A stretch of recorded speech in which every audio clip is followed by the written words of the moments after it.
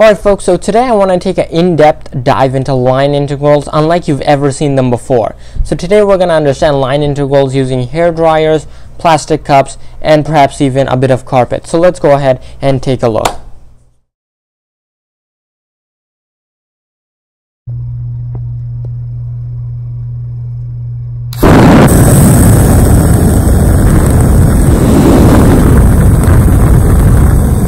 This is the hair dryer. It's going to act as the vector field. This is the plastic coffee cup, upon which the vector field will produce some work.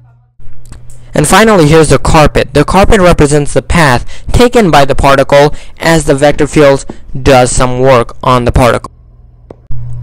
And now finally we have all three components of the line integral coming together. First and foremost, you can see the hair dryer, which represents the vector field F. Next, you're going to see the plastic cup coming out, and that's of course going to represent the particle upon which the vector field acts. And lastly, you have the carpet, and the carpet represents the path, or dr, which is the last component of the line integral. Alright folks, so let's try to understand what just happened. Alright, so we really have three elements. Number one, we have the vector field itself, right? So we have this kind of a hair dryer, if you will, and that produces some kind of vector field. So I'm going to turn it on right now so you can see what I mean. So this hair dryer produces the vector field, but what's the path that my cup is taking? Well, I'm going to show you right now on the paper. Okay, so you can imagine the carpet. Imagine that the carpet is the XY plane over here. Okay, so we're on the XYZ plane, R3, and the carpet is acts as some kind of a path. It acts as some kind of a parametric path, R of t, for my object, for my particle. And of course, what is my particle? My particle is the cup, right? So we can just use this pink point, let's call it P, to represent my cup. Now of course my vector field, my hair dryer,